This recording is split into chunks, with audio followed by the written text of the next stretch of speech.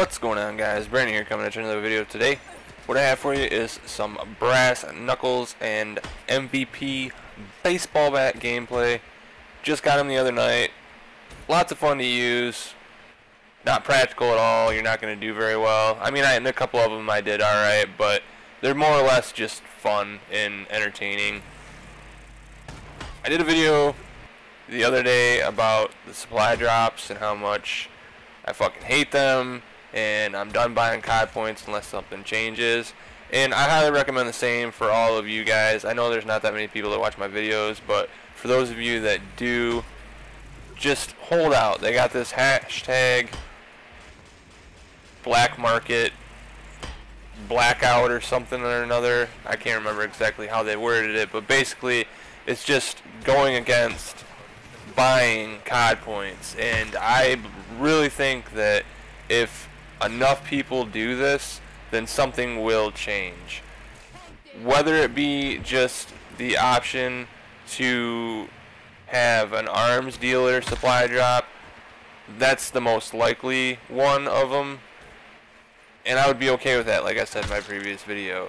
If I knew I was going to get a guaranteed weapon in each supply drop that I opened, no matter what the cost, I mean, obviously I wouldn't want it to be super ridiculous, but they were saying like the leak was 1,000 COD points, which, yeah, that's expensive, but if you're guaranteed a weapon, then to me it would be worth it, because there's not that many weapons in the game right now, so you would have a good chance, or at least a better chance, of getting that weapon that you've been wanting. For me, it's the HG40. I really want that gun. If I got that gun, I would be perfectly happy, and I wouldn't give a shit if I got the other ones ever.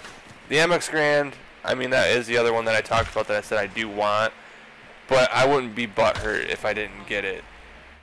These weapons like the HG40 though, that's what really upsets me, because those are the kind of guns that I love. I'm an SMG player all the way, and the HG40, throwback of the MP40 from World at War, it's got that nostalgic feel, and I just love that weapon.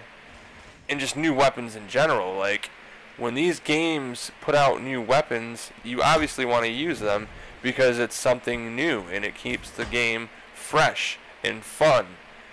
And when you can't get them, it's just shitty. Like, it really sucks. You know, not all of us have thousands of dollars like these big YouTubers to spend on supply drops until we get these weapons.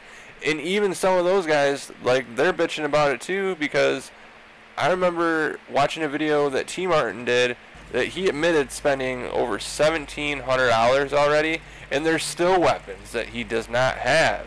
And that's just insane. Like, think about that. Almost $2,000 on something that's in a video game. So I don't know. I'm really hoping that enough people do this to make a difference, because that's the only thing that they're going to listen to, and I'm speaking about Activision, is us fucking with their income.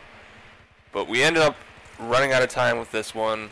I hope you guys enjoyed. If you did, don't forget to leave a like, subscribe if you're new, and as always, guys, I will see you in the next one.